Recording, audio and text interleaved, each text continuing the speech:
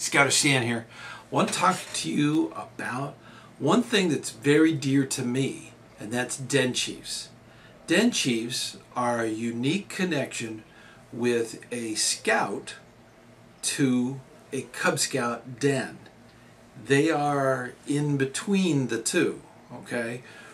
A lot of dens need that older youth there to help them transition over to a troop.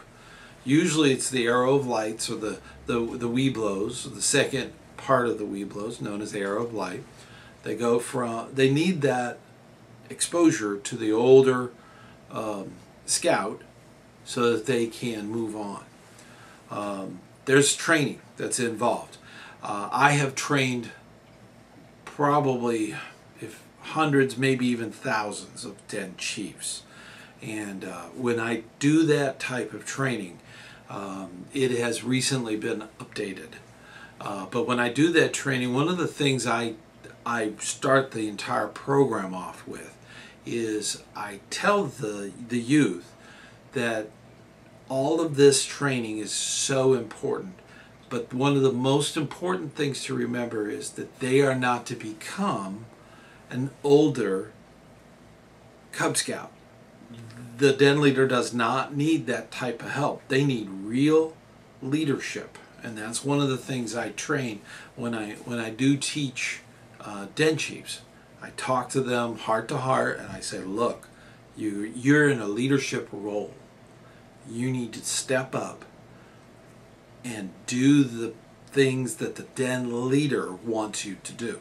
So hopefully, den leaders out there that are listening, you will see this, and I train them that way. And I think everybody that goes through the training modules, the new system right now, there's 3 modules. The first module is the role, what they're responsible for, and understanding the people that they're going to be leading, the Cub Scouts. So that's the first module, and we talk a lot about that. And then we get into den meetings, okay, and how the den meeting is constructed. There's an actual structure to this. As a den leader, you know this. So I instruct den chiefs on how that structure works and how they're a part of it. Then finally, to put it all together, I want them to know how to do activities, okay? Lead a song, run a game. These are the things that a den chief can help with. And as a den leader, if you have a den chief, you should go to this training when it's given in your district or your council. Very important that you get involved in that training so that you're there too, and you know what they're responsible for, and you know how you can put them into the program so that they can be more of a vital role, in a leadership role. That's what this is. It's a leadership role, so that they can be used for that purpose, so that the program continues on and they learn lots of stuff. Now, they're going to have fun, okay? That's true. They are going to have fun. And they're going to have fun running games and being the referee and all that kind of stuff, okay? So that being the case. Scoutmasters, okay? Now, I've been talking to den leaders, but Scoutmasters, please consider the maturity level of the youth that you assigned to be a den chief, okay? Very important. They should be mature enough to handle the additional responsibility that comes with being a den chief. Now, as a den chief, you've not only got your troop meetings and your campouts and all of the things that you do during the week, but as a den chief, you have an additional meeting every week. 3 times it's with the den, 1 time it's with the actual pack. That's all the dens. And the training will cover that, but you need somebody that's mature that's going to handle this. And let me tell you something else. Scoutmasters, guess what a den chief does? They recruit for your troop, okay?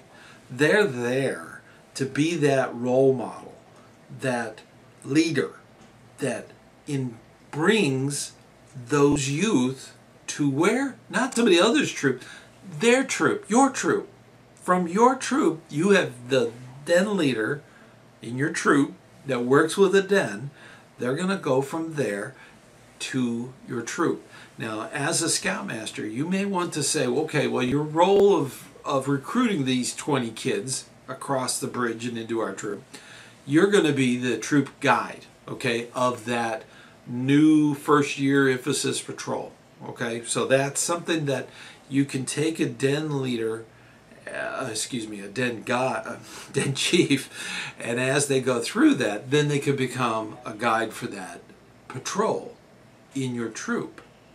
So that's something to think about. It's a great way to recruit, and you should always be pulling in from Cub Scouts recruits, okay? Just a constant flow of new youth coming into a troop will make it more healthy. That's true for Cub Scouts, it's true for Boy Scouts, and it's true for crews and all of them. They need that flow of youth going into their unit to make them healthy. So something to consider, something to really seriously think about, and especially the maturity level. So those are very important parts. Den chiefs are a wonderful, wonderful addition to a pack.